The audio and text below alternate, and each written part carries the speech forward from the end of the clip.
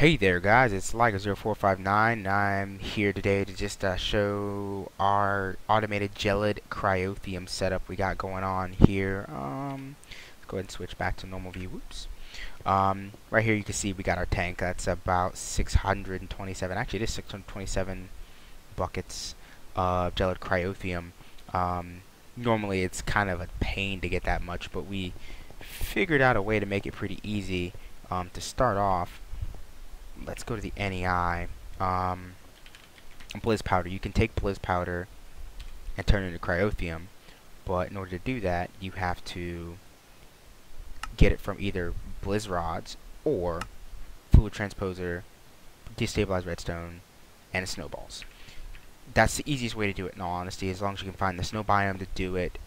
We've got two fluid transposers here that are constantly fed with destabilized redstone from our giant tank right there, which is full of it. We also have two magma crucibles. I think those are both of them that feed into that tank so that we can keep it full whenever we want to.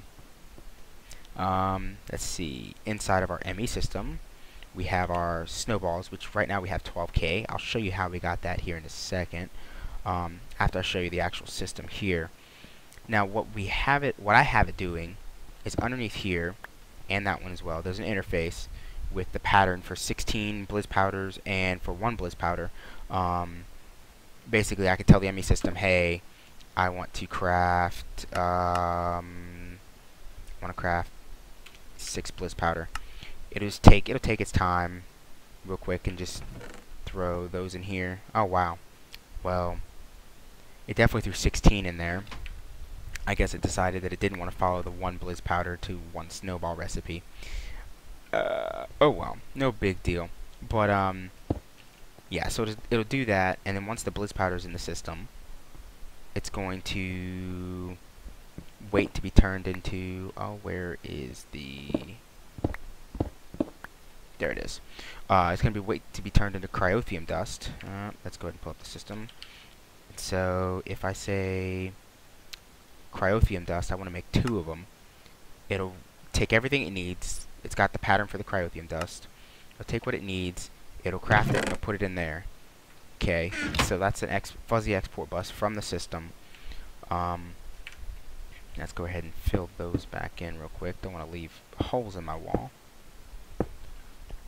So once it does that, this is on the other side of the base, and so it didn't feel like running wire over here, but you saw that glowing with the cryotheum. Let's go in here. It's going to throw it in this chest over here, which then gets pulled out by an item duct and thrown in the magma crucible, which then goes, whoopsie, I got my jetpack on. That is causing me some problems. Which is then going to throw it in here. So let's see, I should have some more cryotheum dust. Oh no, I should have some more blizz powder. Let's do 10. If it doesn't have blizz powder, it'll actually go ahead and do the intermediate and make the blizz powder it needs. So there you go. Magma crucible, fill in the tank. So, but so that's a good way, or at least a good way that I found to fill a tank. You don't have to do the sorry, Optifine on the graphical glitches. You don't have to do the ender chest. That's only really a necessity if you have a lot of distance between your main system and where you want. Oh, looks like he's going to the nether. Where you want to go. But, oh no, he's going out to where? Inlet Bay. That 3000 block one out there.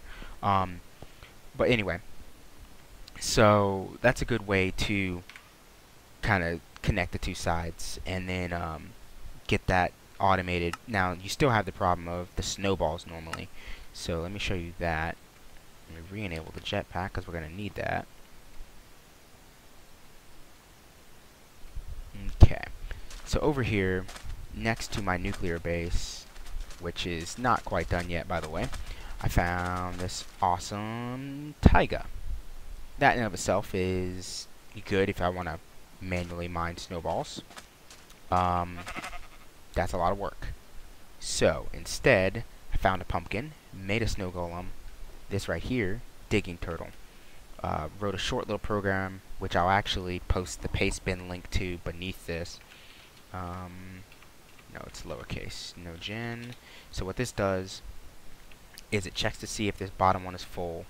If it's not full, then it digs. Once it gets full, it turns to the right, drops everything in each of the slots into this ender chest, turns back to the left, and starts digging again. So, ends up like that. So it'll work on filling its way up, it'll turn, it'll throw those snowballs in this chest, which is connected back at my base to the ME system with a fuzzy import bus. And that will allow me to just basically, there's a chunk loader there, it'll take its time, and like while I'm sleeping or whatever, it'll just mine snow. So not really abusing a game mechanic really, but just kind of taking advantage of a bunch of different parts of the game that all work together to make this possible. Oh wait, the chest is down below now. Here we go. I moved my ME system recently, but yeah, it goes to this chest, gets pulled into the system, and we'll just tick up. So, but that is our automated system. Hopefully that helps somebody else set up their system so that they can make some bigger reactors.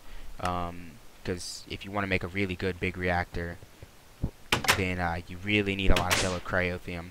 Hopefully you get enough that you can do something like that.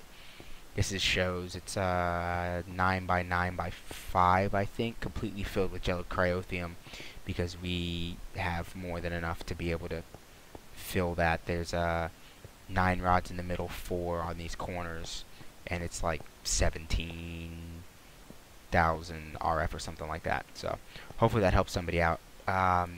If you have any questions, feel free to leave them in the comments below, or message me or post in the thread on Reddit. But see y'all around, guys.